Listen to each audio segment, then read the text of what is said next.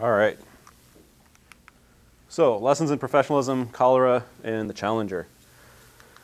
It took hundreds of deaths, a priest and a doctor, in order to figure out the science of epidemiology. And that started in 1854 in London with what was the London cholera outbreak, or at least the 1854 outbreak. There were numerous ones before.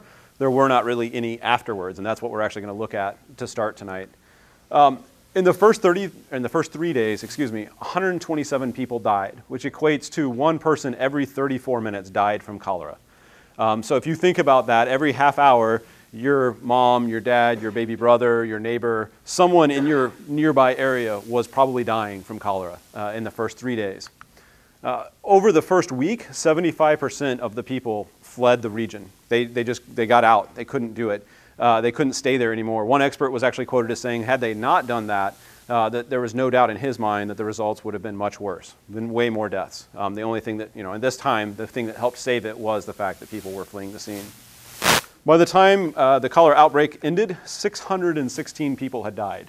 So no small thing, right? I mean, this is destroying neighborhoods. If you think about on your street, 3 out of the 4 houses being vacant, and still taking almost 1,000 people out of the central part of London, you start to realize the magnitude of the outbreak. So you could easily call it the cholera epidemic of 1854 instead of the cholera outbreak. And that's what we're going to talk about.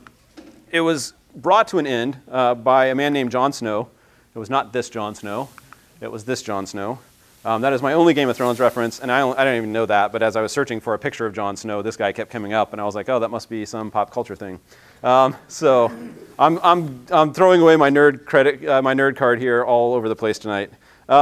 So Jon Snow worked with a man named Reverend Whitehead. Whoa, got too far there. Reverend Whitehead was visiting the sick. I mean, that was part of his job, as part of what he wanted to do, was he wanted to go out and be with the people that were afflicted by cholera. And so what he was doing was he was going in house to house. He would sit with grandma or grandpa or dad or sister, whoever that passed away, and he would hold their hand as they died, and he would leave that house and he would go to the next house and do the same thing over and over and over again. And Jon Snow was watching Reverend Whitehead, and he was observing what he was doing. And between these two guys, they ended up coming up with the theory or the way to end the cholera outbreak. A little bit of qualifications on Jon Snow. He wasn't just some random guy that was, weirdly stalking pastor. He started as a surgeon apprentice at the age of like 13 or 14. He then joined the Royal College of Surgeons. And if you're like me, not familiar with that term, it doesn't mean like the University of Nebraska-Lincoln. It's more like IEEE or ASM, something like that. It's a group. So he joins this professional society of surgeons. He also, later in his life, joined the Royal College of Physicians. So he's surrounding himself with the best and brightest that London had to offer, right? The best surgeons, the most professional physicians at the time of 1854. He eventually was able to graduate the University of London. So this is not a, nobody off the street. This is somebody that, especially when you consider the time, had education, knew the best theories of the time, and had his finger on the pulse of what was going on in medicine in London in the 1800s. And what was going on in medicine in the 1800s in London was this theory of miasma. And miasma is simply a highly unpleasant or unhealthy smell or vapor. And so what all the learned people at the time were thinking was that what was causing the cholera was there was some decaying material on the shores of the Thames, and it really stank. And it was a smelly area. London was just not a very pleasant place to be in if your nose worked. And they were like, okay, this must be what's going on. This must be the source of cholera, because this just doesn't smell good, right? One of the people that thought that was Reverend Whitehead. As I mentioned earlier, he was working with Jon Snow going in and out. And what Jon Snow started observing as he was watching Whitehead go in and out of all these places is that he would visit person after person after person after person and house after house after house of these people that were dying. And he would hold their hands on the moment they died, and he would read them their last rites and all this stuff. I mean, he's sitting right next to the deceased. And he's able to go house to house to house to house to house. And he's not getting sick. And so Jon Snow starts thinking, well, okay, if it's the foul-smelling air, no one is in that foul-smelling air more than Mr. Whitehead is, right? He is putting himself in the midst of that. So why isn't he getting sick? And he starts thinking about this and starts observing it and starts looking into like what else could be the cause. And so what he ends up doing is he starts mapping out a bunch of things. And he starts mapping out where all the deaths were happening. And so as you can see on that map, there's the Broad Street, which is aptly named Broad Street. And then there's all these little black marks all over the place. And especially in looking at it, the bottom left-hand quadrant, there is a big fat histogram, or rather tall histogram, right? So lots of deaths were happening there. And he starts mapping this out, and he sees that there's this pump right here. It's called the Broad Street Pump. And there's a lot of deaths around this Broad Street Pump.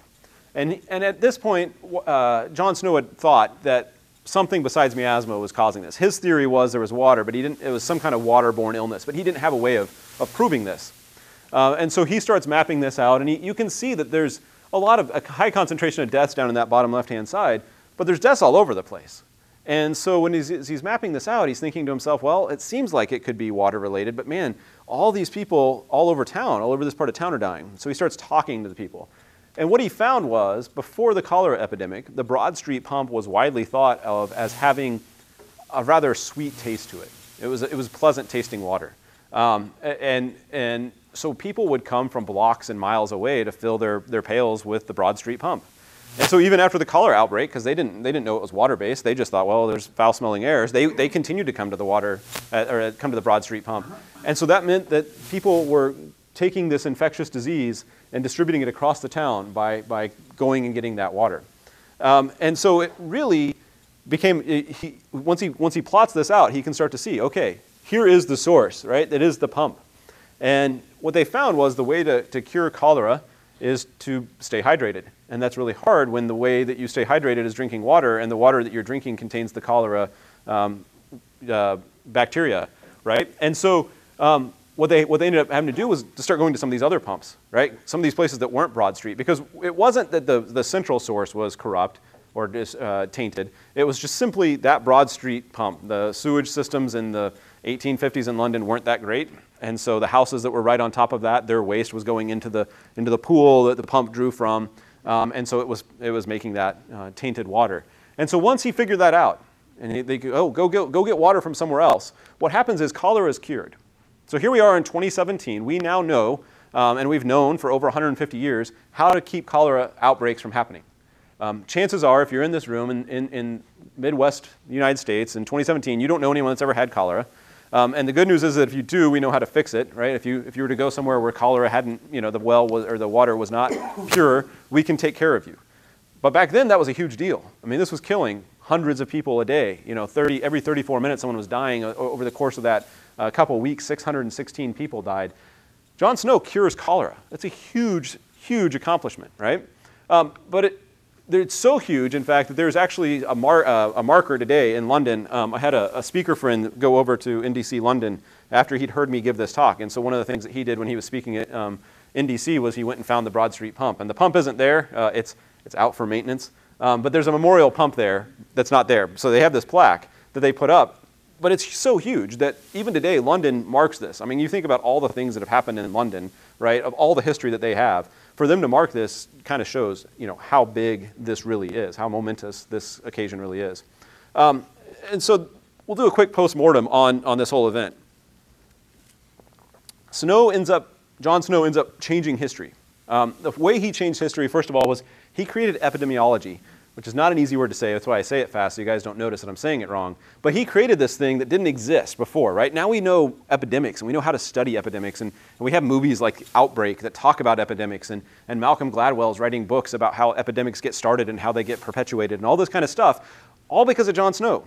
Because he starts studying this, and he's considered by most, his Wikipedia page, in fact, says that he's the grandfather of this epidemiology. But more than that, he changed medicine. Right? Before this, all the smart people that were in the Royal College of Physicians were saying the air stinks, that's what causes cholera. And all the people that were graduating from the University of London's medical school were saying the air stinks, that's what causes cholera. Reverend Whitehead himself said the air stinks, that's what's causing cholera, until he saw John Snow's work. And then he said, this Snow guy, he's onto something. And he eventually came around and became a huge proponent of John Snow, saying, guys, don't cast this guy out of our community. He knows what he's talking about. He's changed it to the fact that he's not only the grandfather of epidemiology, he's also one of the founding people of germ theory, which most of us are thankful for today as we go and watch our doctors wash their hands before they operate on loved ones or before they before they stick their fingers in our throat to check for strep throat, they're washing their hands. And that's thanks in part to John Snow. So he by trying to solve this specific outbreak, changes the course of history. And so before we get into the software side of this and what this means to us as professionals, let's take a quick poll. So if you had cholera today, how many of you would want to be treated with just fresh air? Right? How many would rather have the clean water? Okay, that's the right answer. So you guys are paying attention. The reason we'd want to have that clean water is that we're smart, and we know that this is a solved problem. Why am I going to battle cholera when John Snow solved it 150-some years ago, right? 153 years ago now. Why am I going to let him, why am I going to go and take some way that has been proven not to work when I have that way, when I know the way that does work, excuse me. So with that in mind, let's look at some parallels with software development. Some things that we can apply from John Snow's work on the Ghost map, which is a great book, by the way. It discusses that whole situation. But let's look at some parallels that we have with software. Anybody want to take a guess or know what's on the screen right now? A GUID? No, it's not a GUID. A hash? Yeah. What kind of hash? Maybe a little bit easier. What's it hashing? What's its hashing? What's the hashed thing? Sorry? No, it's not. Maybe. There's a specific word that it's hashing. You want to take a guess? The specific word is password. So this is the MD5 hash of password. And the way that we know that this is an MD5 hash of password is because password is used so many countless times in people's systems that are MD5 hashed that we have millions of copies of this where this is the password for your user account. So this is, you can go on to Google like I did and you can type MD5 hash of password and you get this, and you can type this into Google and you will get, eventually you'll find a site that'll get you the word password. Hashes are one way, right? I'm going to make some assumptions that you guys know some of this stuff, so hopefully I'm making the right assumption because I had to research it, so I assume you guys are smarter than me. But passwords hashing is one way. You can't mathematically get back from a hash, right? Encryption you can. Encryption you can go both ways. But hashing, it's I'm going to do this, and then the way you check to see if you've got the right hash is you hash it again, and then you compare your hashes, and if they're the same, you've got the right thing. So technically, theoretically, mathematically, we shouldn't know that this is the MD5 hash of password unless I were to take the word password and hash it. But we know because, like I said, it's been used all over the place. There are rainbow tables across the internet that will tell you this information. They will help you get MD5 values or get this plain text value of any MD5 hash that you might find. There's a problem with MD5, and that is that it's too fast. And that sounds really weird in today's always connected, I just got gigabit fiber at my home, I want more speed kind of situation, right? Like we're always thinking like I want faster, all right? Broadband isn't fast enough for us anymore. I want to actually see Netflix play the scenes as I drag the bar across.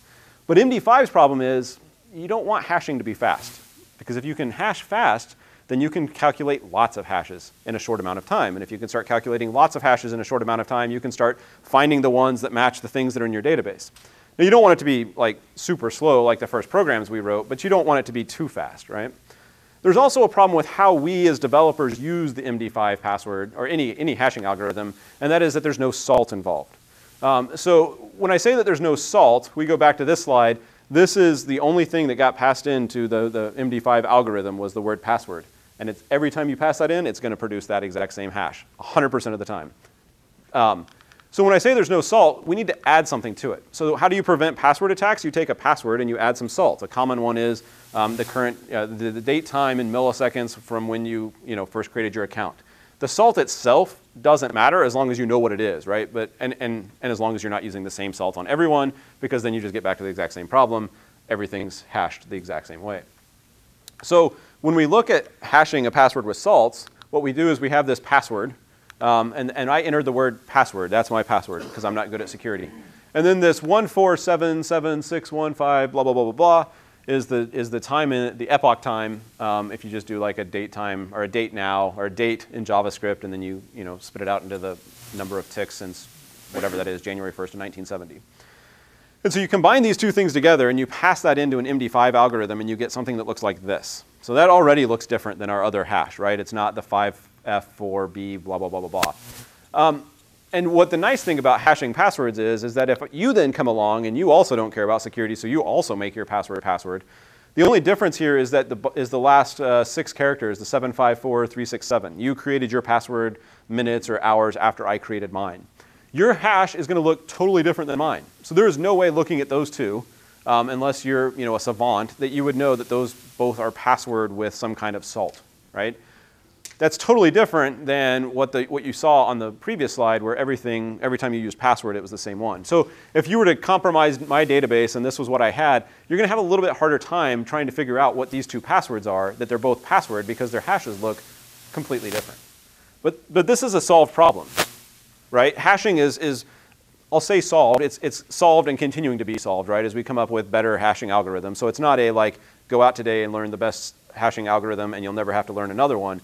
But the fact that we need to hash and salt our passwords is a solved problem. And yet it's something that we as developers continue to not do, right? There are still people and still websites that MD5 hash their passwords. And you can tell that they MD5 hash their passwords because they're the ones making the news by their sites getting hacked, right? And so this is very much like saying I'd rather have cholera cured by just getting me an air purifier than drinking clean water. I would rather have my passwords just be MD5 hashed instead of salting them. So although I'm talking about salting a password, it also is important to take away, don't use MD5. Even with a salt, don't use it. Use some other algorithm. So if you go into work tomorrow and you find out that your passwords are being hashed with MD5, raise holy hell till you can get that thing changed, because you're putting your users at risk. So that's the first lesson that we can learn. The second one, I don't know if that shows up real well. More people probably know what this is, right? On the left-hand side, what's this an example of? SQL injection, right? So we're saying I want everything from the users table where the field equals my username, or where x equals x. It's going to return everything, right? Because x always equals x, no matter what you pass in for the field. You get this from fields like this, where you put in your email address and then you allow them to put the closing tick mark or x equals x, and then you hit submit. And somewhere in the output of data, you will see all of the users for that site. So there's a few defenses against SQL injection. The first one is you can write stored procedures, whether you're using Oracle or MySQL or SQL Server, Postgres. The stored procedures in those applications will prevent SQL injection. Whatever parameters you pass in, they will make sure that they do not allow them to just dump the table, right? You can also sanitize all your user input. So every field that you have, every email that you have, every first name, last name, city, state, zip, you can take all the pain of changing that and making sure that you're sanitizing the data so that you're stripping out things like or x equals x, or 1 equals 1, or true equals true, or whatever. And that sounds like a lot of work. And it seems like, maybe it would just be better to not worry about it. And if these are our only two options, then that is a pain. But we have to realize that this might be a pain that we either need to figure out a better way of doing, or we just have to deal with. Because what we're saying when we say, well, I don't want to write stored procedures and I don't want to sanitize all user input, is we're saying I want to jeopardize my users' data. I mean, let's be honest, that's what we'd be saying. Thankfully, that's not the only two ways. There's a third way of using prepared statements. And so you can pass in a parameter to your SQL statement, and this will also prevent against SQL injection. The even better news is that your favorite ORM, like Entity Framework or in Hibernate, already do this for you. Others like Petapoco might not necessarily do it for you, but you can definitely do prepared statements in those.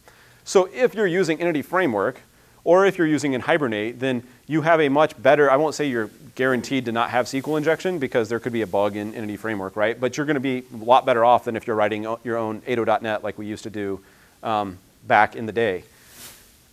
So what you're probably thinking, though, is that, here it is, 2017, everyone's using EF, everyone's using in Hibernate, nobody allows SQL injection anymore. Well, let me tell you about a company named TalkTalk. They're a European company. I think they're in Britain. And they're a cell phone provider. They're kind of like Verizon. You can get your data and your web and your video and all this other stuff with them. In 2014, they had a huge SQL injection attack on their site, on their system, in which they compromised something like 15,000 users, or I'm sorry, 150,000 users. They lost their credit card information through a SQL injection attack. And so in the ruling, the ICO said that SQL injection is well understood. This is not a like professional organization saying this. This is a criminal court or a civil court in the UK saying, hey, SQL injection is a well understood thing. Defenses already exist. TalkTalk ought to have known that it posed a risk to their users' data. So here you have some judge in downtown Omaha slapping your country or your company with a 400,000 pound fine, which is what TalkTalk got. It set the record at the time for the largest fine of something like this. 400,000 pounds because they used SQL injection, because they allowed SQL injection. And you might be thinking, okay, well, that's the UK. Well, there's a company in town that's working with TalkTalk. They did not do this. I want to make sure that's clear. And I don't believe that they were working with TalkTalk when this happened. But TalkTalk is now one of their customers, and they're now writing some software for them. So there is a 1 degree separation from people in this room to TalkTalk, because that happens. You know people that work there, or you know someone that works there. So SQL injection is still, sadly, alive and well today in 2017. So what do cholera, password hashes, and SQL injection all have in common? They're all solved problems. We don't see news stories about cholera epidemics with outbreaks. The medical community's got that locked down. They've got it figured out. They know how to solve it. Sadly, though, we do see news outbreaks constantly of such and such site was hacked, such and such site lost data, and it always comes down to SQL injection with bad hashing passwords, like 99 times out of 100, right? And it's almost to the point where when I see those things, I open up the article and I Command F and I search for SQL or hash, and there's always a word in there that says, hey, this thing was hashed, or this was a bad SQL injection. And so the medical community has figured out, let's stop solving solved problems, but we as software developers haven't yet quite figured that out. And I'm not sure why that is. Part of me thinks it's because we enjoy writing software so much that we don't mind the extra work of not using Entity Framework because maybe it's a little bloated, or not doing this because maybe that's not the way I like to do it. And it's only going to take me another half a day to do it my way, and so I'll just do it my way. And in the end, we end up, we get it done. We get it done on time. We get it done, meeting the specs that are in front of us. But we often don't anticipate the bad guys or even the good guys pretending to be bad guys that will come hit our site to see if our data can be compromised. And so as professionals, we need to take a lesson from Jon Snow and the medical community and stop solving solved problems. The next thing we're going to look at is the Challenger space shuttle and some lessons that we learned from there. That is specifically that the inability of Roger Boyce Jolly to stop the Challenger launch actually plagued him until the day he died, which was just a few years ago. T-minus 15 seconds. T-minus 10, 9, 8, 7, 6. We have main engine start. 4, 3, 2, 1, and liftoff. Liftoff of the 25th Space Shuttle mission, and it has cleared the tower. Now control. Roger, roll, Challenger. Good, roll program confirmed. Challenger now heading downrange.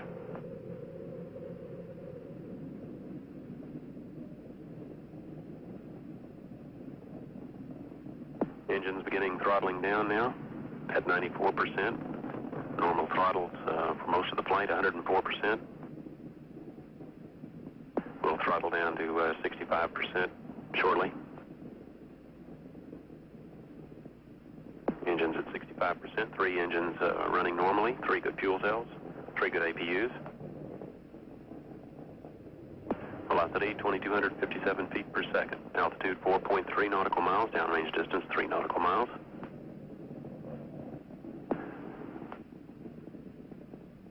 Engines throttling up, 3 engines now at 104%. Challenger, go at throttle up.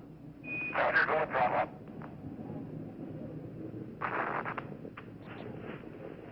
1 minute 15 seconds. Velocity 2,900 feet per second. Altitude 9 nautical miles. Downrange distance 7 nautical miles.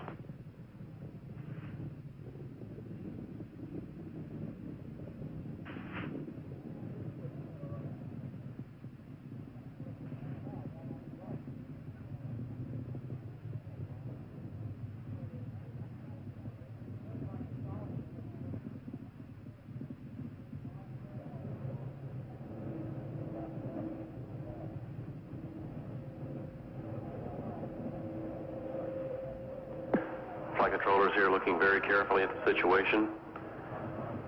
Obviously a major malfunction.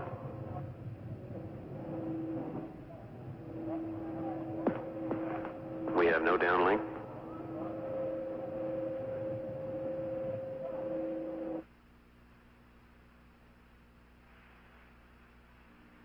We have a report from the flight dynamics officer that the vehicle has exploded.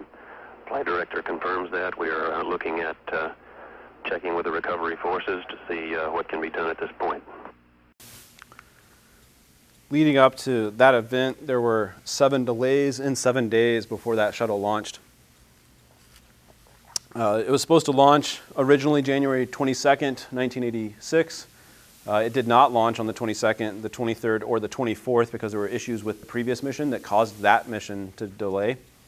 It didn't launch on the 25th because there was bad weather, not at Kennedy, but at the abortive landing center, transatlantic landing center, which is if the shuttle were to launch and there was something that they needed to abort the launch, they could land, I believe, somewhere in Africa. There was bad weather there, so they couldn't launch on the 25th. On the 26th in Florida, there was predicted bad weather, so they scratched that. On the 27th, they again got on the launch pad. They were close to launching. They had 2 separate problems with the exterior door in which they had to scratch that launch. And so in a mere 7 days, they had delayed this launch 7 times. What ultimately happened was on the January 27th, 1986, there was a teleconference in which this man, Roger Boyce Jolly, was an engineer for Thoikel, who was the prime contractor on the shuttle, and they were there to have a go, no-go meeting. I've had these in my career in software, and at the time I didn't realize where they originated from. They originate from NASA, in which you literally are going down the line saying, system 1, are you go or no go for launch, system 2, etc. And on this teleconference, the weather for the 28th was projected to be around freezing, maybe 40 degrees Fahrenheit in the morning of the launch. The engineers from Morton Thoikel, as well as some of the other subcontractors, were protesting, saying we haven't tested some of these systems below 50 to 55 degrees Fahrenheit. We cannot launch. We can't, because we don't know what's going to happen. And what ultimately happened was they decided to go above the people, go above the engineers, and get their managers to sign off. And because of those managers signing off, 6 people lost their lives. If you were like me or around my age, you watched this live in elementary school or middle school or whatever you might have been. I sat behind a kid that here we are 31 years later. I still remember the kid saying, "Wow, cool," when that blew up, because he didn't know the magnitude of what had just happened.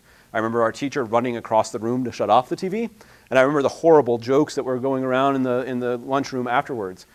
30 years later because of this thing, right? So it is a real tragedy in which 6 people lost their lives, including the first teacher to attempt to go into space. Leading up to that conference call, Roger Boyce Jolly didn't just get on that conference call that day and go, I've got a hunch that this isn't going to work out. Again, like John Snow, he had done his research. So starting all the way back in the previous year's launch, so almost a year to the day, there was this STS-51C launch. And he starts researching, how did that launch go? What systems did they have on that launch? And he starts investigating the SRBs on that launch. And in July of 1985, he writes a memo in which he says these O-rings that are on our SRBs are not suitable for a launch at such low temperatures. So here we have half a year before the launch, he's already writing memos. He's placing a stake in the ground saying, no, this is dangerous. Another engineer wrote a memo that was simply titled, "Help Me," because he recognized the problem of what might happen on this launch. And they created this task force to look at some of these things. And Boyce Jolly was on this task force. And he quickly realized that this was a task force not meant to solve the problem, but simply meant to appease him and shut him up, basically. And so at that, he basically quit the task force. It wasn't worth it to him. In the fall of 1985, he wrote a memo in which he uses the phrase, "There's a distinct chance of failure. If we proceed with this launch without changing these O-rings, there is a distinct chance of failure." So here we have 4 months before the launch, engineers building the systems, warning NASA, hey, something bad could happen. When it all came down to it, that call on January 27th, 1985, the O-rings were the topic of discussion, and they were labeled a criticality 1. And what criticality 1 means for NASA is that all systems have backups, right? So criticality 1 means you're not allowed to rely on your backup to launch. If you think the primary system might not work, then we have to scratch the launch. O-rings were criticality 1.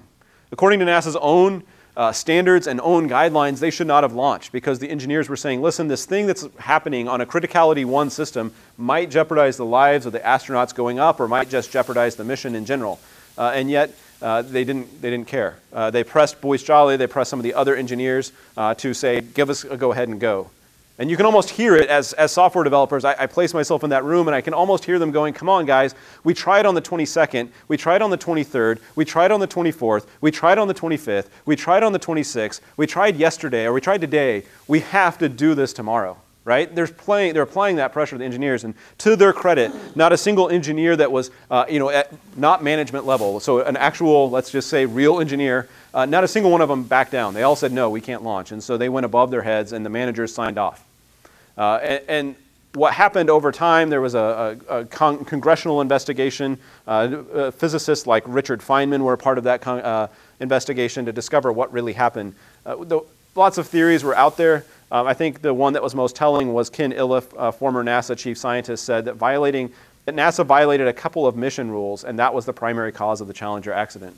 Nobody is denying that O-rings were criticality 1. No one's denying that the criticality 1 means we can't launch if we have to rely on the backups. What they did though is they said, yeah, but let's just go ahead and do it anyway, right? Like, what's the worst that could happen is you can almost hear him saying.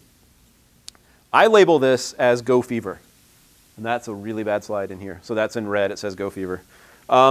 Because they'd already tried. 7 times they tried, right? They had to get this up. I mean, this was starting to be a PR nightmare. We have this teacher that we're so proud to say we're launching into space, this civilian, this teacher, and she's going to go up into space, and she's going to be the first teacher, and this is going to be a great thing. And every time we have to go to the news companies, the news channels, and say, no, we didn't launch today, right? So there's this go fever. And that, to me, is the biggest cause. There's already, obviously, from some of your glances, an apparent correlation to software in that we all have go fever. We've all experienced go fever, right? What's the first thing to cut at crunch time on software projects? Testing, right? Didn't even have to finish the sentence before somebody spit it out. And that's true. Testing is the first thing that always gets cut. In every project that I've ever been a part of for 17 years, testing gets cut right out of the gate, right? So yeah, testing. So we're going to talk for a minute about a situation in which I think we might experience go fever, and we might experience some of the pressures of go fever. And that's test-driven development. And if you know me, you know that I wasn't going to get too far into a presentation where I wasn't talking about test-driven development. And just to set the stage so that everyone's on my definition of TDD, and you guys can have your own afterwards, but I have the mic and I have the floor, so we get to use mine. TDD is you write a failing test. So you write something and you say, I want to test that when I add 1 + 1 it equals 2, and right now it doesn't compile. That's a failing test, right? So you write a failing test. Short, simple, not a huge test, hopefully just a couple lines. Testing first, in this way, writing the test first, lets you test that what you think you're testing, you're actually testing. So that's why you write the failing test first. You're now testing your tests. And so if you write your tests after your code, what you find is that in order to really verify that your tests are testing the things you think they're testing, you either have to go break the code or you have to break the test and see that they fail. And what happens? Nobody does that. Nobody does that.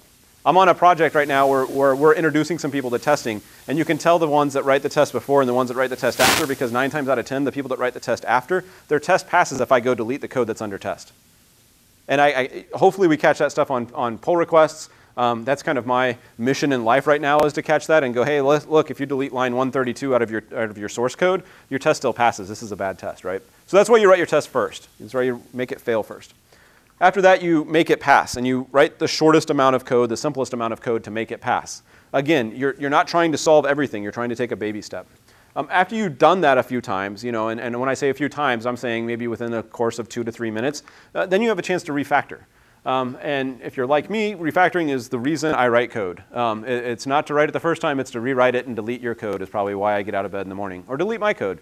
But when you have these test suites, you can do that because you know, hey, my code's tested. So if I change this stuff around and suddenly everything breaks, then I forgot something, right? I left off a decimal place, or I did the wrong step, and now everything's broken. But this is something that is maybe the most or maybe the least controversial thing in software development, right? Everyone says, yeah, we should test. Of the people that say, so in my 17 years, I don't think I've ever met, maybe more than 5 people that have ever thought unit testing is bad in general, right? I've met far, far fewer people who think TDD is a good idea. Most of the people who think TDD is a good idea still don't practice TDD, right? So there's a lot of people that are like, yep, unit testing is great. There's some fewer people that are like, TDD is okay, and then there's a small minority. I might say in this room, just looking at it, there might be 4 people in this room that consistently do TDD. It's not saying anything about you guys. It's saying the numbers of the developers I've met, right, playing the odds. What happens, though, is we hear this, we must ship, right? We get that go fever. Come on, guys. We tried to release in January. We tried to release in February. We've got the big conference coming up, right? Our client's doing some big trade show, and if they don't get a demo of their software, then what's the point of going to the trade show? I've heard that within the last year, right? Oh, we have this deadline. The client's client needs this by such and such date. We have to get this out there. So we're going to just disable all the testing, right? That was on a client that I'd worked with. That was the first thing they told me when I asked about testing. Like, oh, we're just going to disable those files because we're on such a short time frame. So it's this idea that we have to ship. And what I want us to get to, though, is that we need to ship not just software, but we need to ship working software, right? It didn't do the NASA any good to launch the shuttle, right? They needed to launch one that wouldn't explode. They needed to launch one that would protect the lives of the people that were on board. We as software developers need to ship working software. We need to ship software that doesn't have SQL injection, that doesn't have hashed passwords without a salt, doesn't use MD5 and any other litany of security vulnerabilities and other type vulnerabilities. And so it puts the onus back on us in which we must ship working software. And one of the things I've found in my own experience is that TDD for me is a great way to prevent against go fever. When you write the test after, it's so easy to say, well, you go to stand up in the morning and you're going around the room and you say, oh, I got the feature done. I just have to write some tests and then I'll create the PR, right? And every product owner that hears that says, what if you don't write the test? What if you just create the PR now? Right? Whether they say it verbally or not, they say it in their head. They probably say it with their eyes. They might even say it verbally, right? If you're doing test-driven development, though, there is not a point in time in which you can say, I've got the feature done, I just have to write the test, because they're so intermingled. You are writing the test as you write the software. You can't have a feature unless it has tests, so you're already preventing that. It might take you a little bit longer, but it's making sure that you're shipping the working software. And as you talk to people that have done TDD as long as me, or let's be honest, even longer than me, because I haven't been doing it that long, they'll tell you that for them, it's actually shorter or about the same time to write TDD code versus non-TDD code, because you are still going to test it, right? You're still going to pull up the app. You're still going to go in the browser. You're going to click through to at least see some things, right?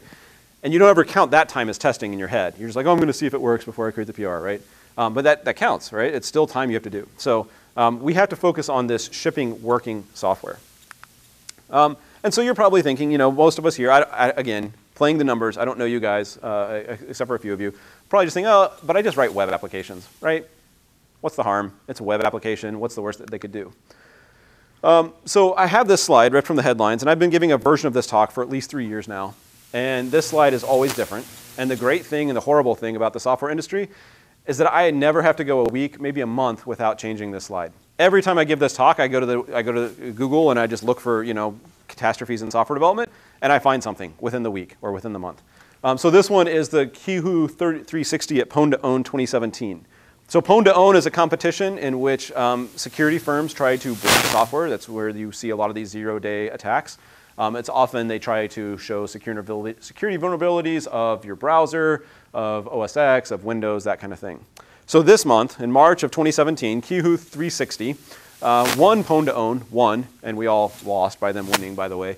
They won something like $100 and some thousand with their security breach. And the speculation around the security breach, before I tell you what it was, the speculation is that they probably had this for a couple years, but last year's payout was only going to be $75,000, so it really wasn't worth them exposing their secrets to their competitors of how they break software.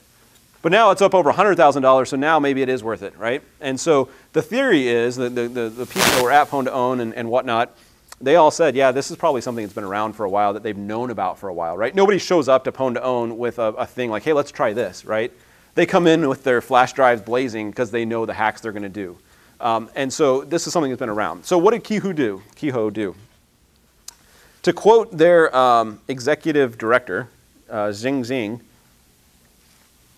he says, we used a JavaScript engine bug within Microsoft Edge to achieve the code execution inside the Edge sandbox. And we used a Windows 10 kernel bug to escape from it fully compromise the guest machine. Then we exploited a hardware simulation bug within VMware to escape from the guest operating system to the host one. It all started from and was controlled only by a website. So from this website, they now owned the machine. They could do anything they wanted in Windows.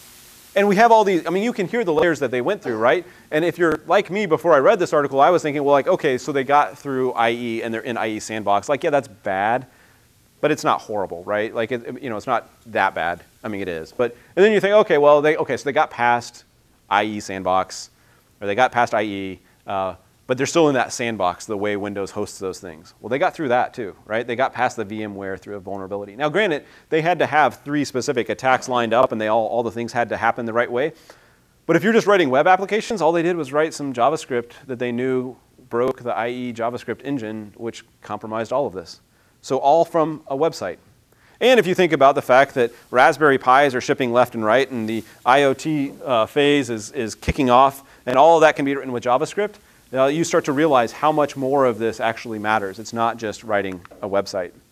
Also, not only, let's say we are just writing applications, right? For most of us here, you will likely retire writing something besides a web application, provided that you're not retiring tomorrow. And if you're retiring tomorrow, you shouldn't be at a user group. You should be, doing something fun.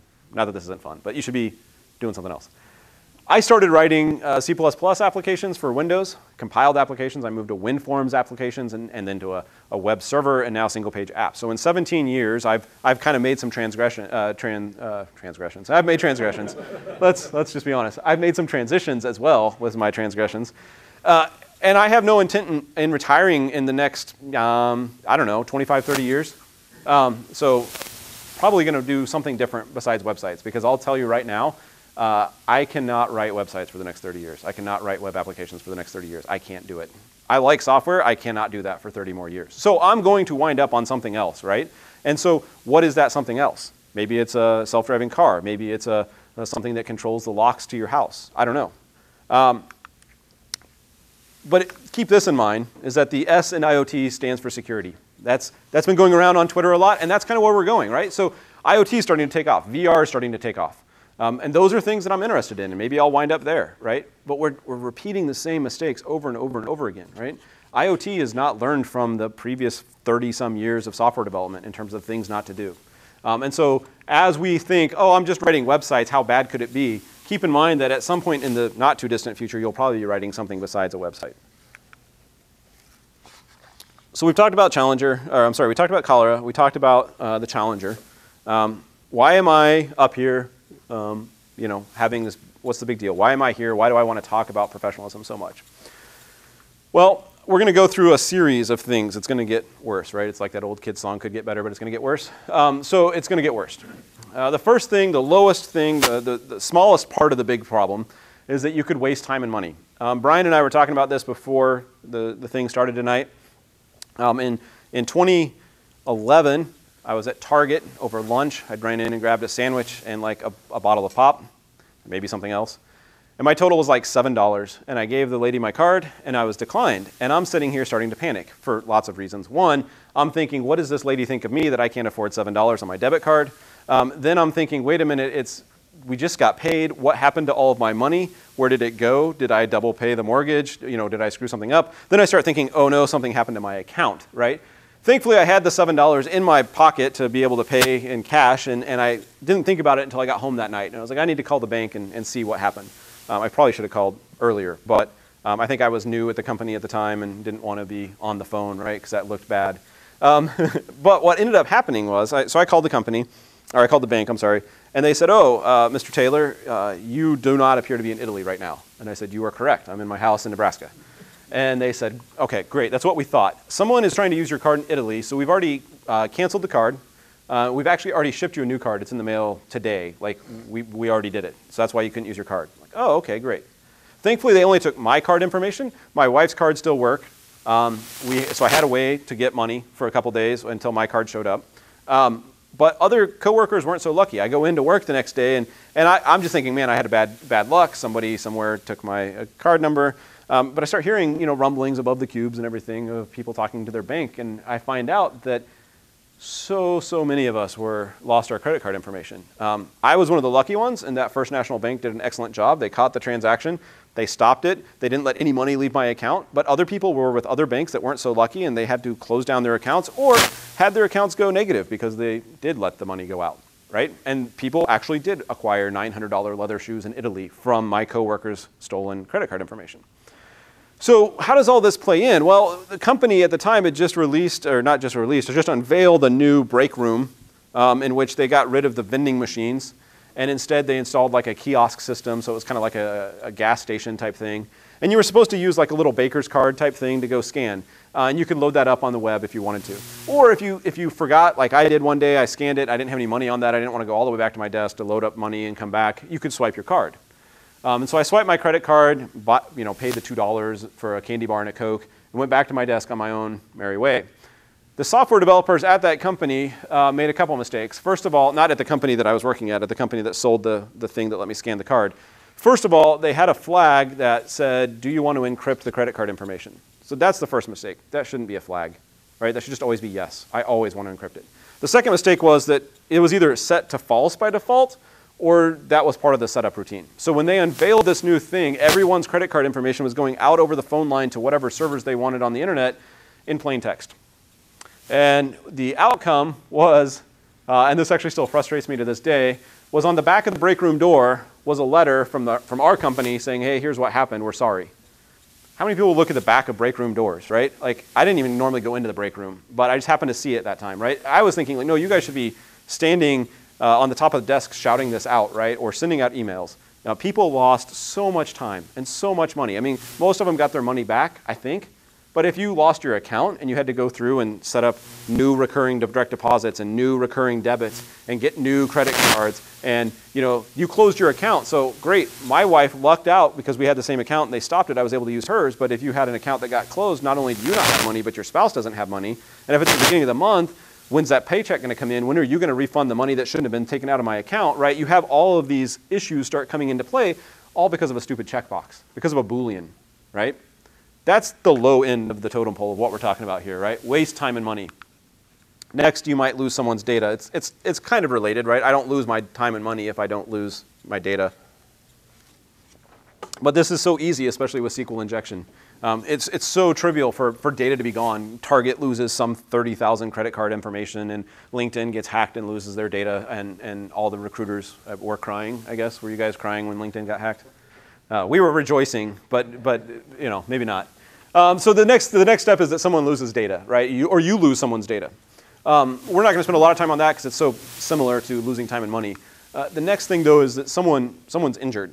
When I first got out of school, I was at Caterpillar in Peoria, Illinois, and they did a one-year rotation for engineers. So you spent the first year rotating through different departments. And my first stop was in the electric power generator group. So these big honking 15-cylinder engines that are natural gas powered that are running things like Children's Mercy, or not Children's, yeah, the Children's Hospital, all the hospitals in town. When the power goes out, things like the Caterpillar generators kick on. And every piece of equipment that came off of a Caterpillar factory line at the time and since has ECM on it, an electronic control module, just like your car does. And so my job as a 1 year fresh out of, not even a year fresh out of school, was to write a tester for their ECM that they were going to put on these generators. And they weren't relying totally on the automated testing, thankfully. They were still going to do a lot of manual testing, but they wanted to get a lot of the crud out of the way, like, hey, if we turn the ECM on, does it come on, and that kind of stuff, right? Things they had to verify, but they didn't want to necessarily pay someone to sit there and take the half a day to do it. So the thing with generators is they're no good unless they're putting out a lot of voltage and current. And the thing with testing is it's no good unless you can verify that they're putting out a lot of voltage and current, right? So these generators, to simulate them, we had simulated loads on like a server rack. And it was 480 volts. And it's not a normal plug-in like these. I mean, it's a fire hose that you shove in the wall and you turn so that it locks it into the wall. Excuse me. And you were supposed to, if OSHA was watching me, I was probably supposed to do this, but put on rubber gloves, put on rubber booties over my feet so that there was this insulation effect, right? No one ever did. And thankfully, to my knowledge, no one ever got hurt, at least none of the people I knew, right? But this is serious voltage, right? If you're lucky, probably, it'll do severe damage. If you're unlucky, it'll kill you. But looking back on that, I was completely oblivious. I was 22, 23 years old. I didn't necessarily know what I was doing. It would have been very easy for me to toggle a switch that says, yep, the power's off and the power be on, right? Same thing that just happened with credit card information, right? I could have made that mistake. So even though I'm blasting the credit card people in that previous story, like it could have been me, right? And that's part of what the big deal is too, is it could have been me. Like I said, it didn't happen. But if it did and someone goes, oh great, the power's off, and they touch something, what most often happens with electricity is not the fear of getting electrocuted, it's what happens to you when you get shocked, right? So falling off of a lab bench is much more catastrophic than the actual electric shock if you're working with small voltages. It's much more likely that you'll hit your head on the concrete and give yourself brain damage than it is that the electric current did anything to you. But at 480 volts, it's going to send you across the room, right? And so it could have sent someone across the room into a rack, into a lab bench, something like that, that very easily could have been injured just because I wasn't taking my job seriously. And it wasn't that I wasn't taking my job seriously, it was that I didn't know, right? Like I didn't know what I could have done or could not have done there. Thankfully, I had people in my life, engineers, not software engineers, but engineers who continually reminded me that you're dealing with big equipment. And if something happens on that big equipment on a job site, it could just drive over somebody, right? Or something like that. So I had that in the back of my mind, but it was really by dumb luck or by providence that I didn't injure someone. So that's the next thing. And really there's only one other thing, and that is that someone dies. And when I first thought of these slides, 3 or 4 years ago, I thought, okay, that's going to happen at some point, right? And I started talking to people before I gave the talk, and I realized, no, it's not going to happen at some point. It has happened numerous times in history. Software development has killed people. The earliest one that anyone really knows about or talks about is in the 1980s. There was a radiation machine. I forget the name. But basically, it was the first version that didn't have hardware over safety controls. They used software safety controls, and the people overrode the software safety controls, and they gave people getting treated for cancer too much radiation. And it killed a couple people, injured far more. And that's been solved. I mean, not been solved, but that doesn't happen much anymore. But the one that sticks in my mind is the Toyota or unintended acceleration from a few years ago, whatever that was, 2012, 2013, right? These Toyotas would just take off, right? You're slamming on the brake, you're slamming on the gas, you're trying everything you can. It doesn't matter, you're taking off. There was one gentleman who was in a Toyota. It crashed, it killed his wife, his daughters. He was the only one that survived. Dateline, runs a deal on him because clearly he just wanted to off his whole family and go live the bachelor life. He spent several years in prison because they convicted him of manslaughter before he's finally released because they realized that Toyota has this bug that just accelerates the car despite whatever you can do. And so this guy, lost 3 of his loved ones, lost some of his own life and freedoms in going to prison. And the problem is, or not the problem, part of the problem is the code was so horrible you couldn't test it.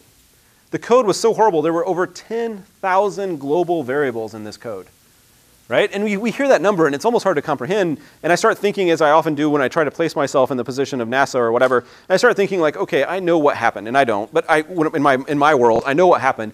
Somebody couldn't come up with a better way, so they added 1 global variable, right? What's the harm? It's only going to be 1, right?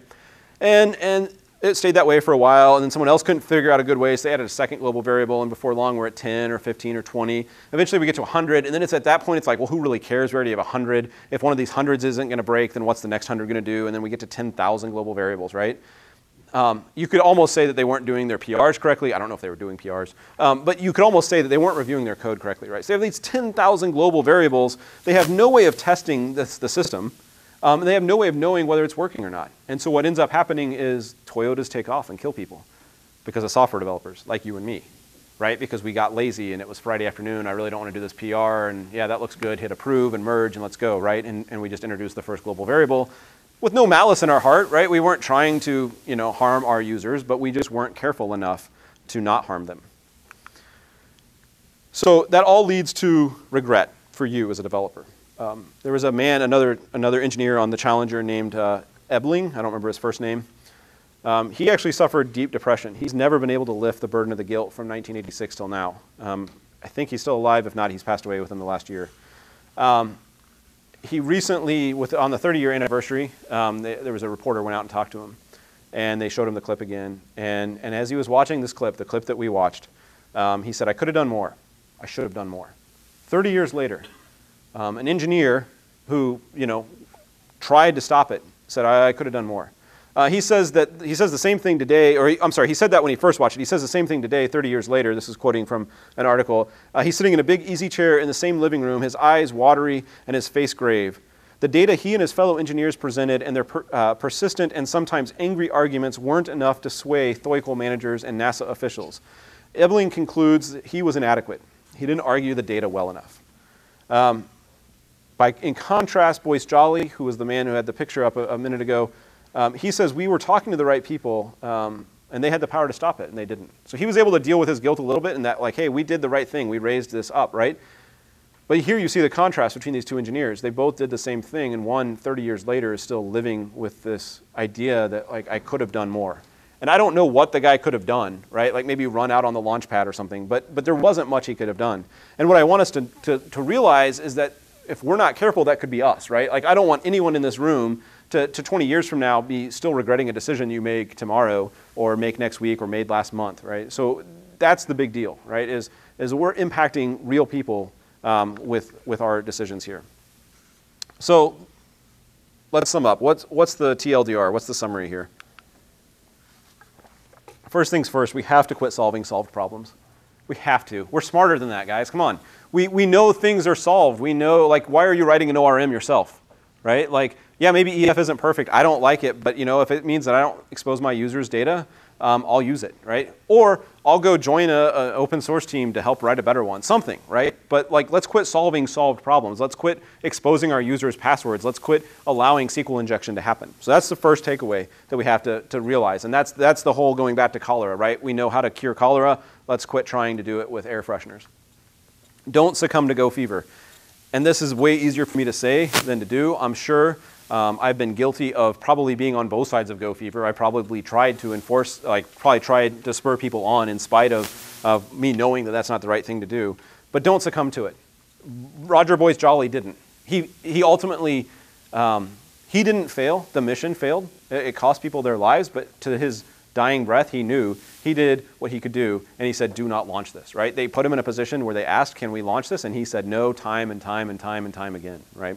So don't succumb to Go fever. The other thing that we need to do is we need to learn from other professions. We're still a baby profession when you think about it. You know, software development in its entirety is what, 50, 60 years old maybe? I mean, civil engineering dates back to the Roman Empire. Mechanical engineering, probably not much longer after that. Even electrical engineering is a few hundred years old. Medical, we can learn from scientists. We can learn from all these other professions. And if we don't learn from them, then we're going to be kind of like my view of JavaScript right now. Now, I love JavaScript. I enjoy writing. The only language I enjoy writing more than JavaScript is Elixir, and I don't get to do that. So JavaScript is my favorite. Like I'm almost smiling when I'm writing JavaScript. But there's a huge problem with the JavaScript community, and that is we keep reinventing the wheel. So we keep going back to things that we tried in C++, and we don't learn from those lessons. We start from the starting point, and we make the exact same stupid mistakes they did. And then we try something else, and we make the exact same stupid mistakes they did. We have to learn from other professions. We have to learn from history and stop repeating ourselves and stop making the same mistakes. Ultimately, though, our industry is judged by your performance. Lawyers have the state bar. Doctors have the medical boards. Accountants have CPA certifications. Civil engineers have the professional engineering license. We have nothing. We have our performance. We have the performance of the people that are in this room. How I write my code tomorrow is going to determine how people look at you on Monday. And that sucks. It's not fair for you, especially if I suck at writing code, but that's the way it is, right? And so I'm calling us to rise up and say, listen, I know that my industry is judged by my performance and your performance and your performance, and so I'm going to take that seriously. I'm going to do something about it. I could wipe out a database today or tomorrow for my client and get fired from my job, and I can tell you by Monday I'd have another job and they wouldn't even know that I just lost everybody's data, right? And then when they find out, they go, oh man, this guy's horrible. I bet all software developers are that way, right? Most of us have friends that aren't software developers. I have a friend that runs a gym, and I can't tell you the number of stereotypes he has about software developers because of the ones he met. And I want to say, like, yeah, but that's not me, but it doesn't matter because in his mind it is, right? And so, you know, his thing is we're all writing code on the power of pizza and Mountain Dew and Daft Punk, and only some of that's true about me. But still, like, that's the perception, right? Is that what you're doing today will determine how people look at me and how they look at the people sitting next to you. And the other big thing is that you as a software developer, to take all this negative stuff that I just talked about for the last hour and turn it into something positive, you have the power to protect people. And that's the bigger takeaway is we have the power as software developers to protect people. That means we have to stop solving solved problems. That means we have to stop having Go fever and succumbing to it, right? But we have the power to protect people. We have the power to not let my credit card get stolen because I wanted to buy a Coke and a candy bar. We have the power to make sure that when my aunt and uncle are driving down the road in a Toyota that they don't worry that their car is going to take off, right? We have that power. And I think we just need to realize that and then start capitalizing on that. So thank you.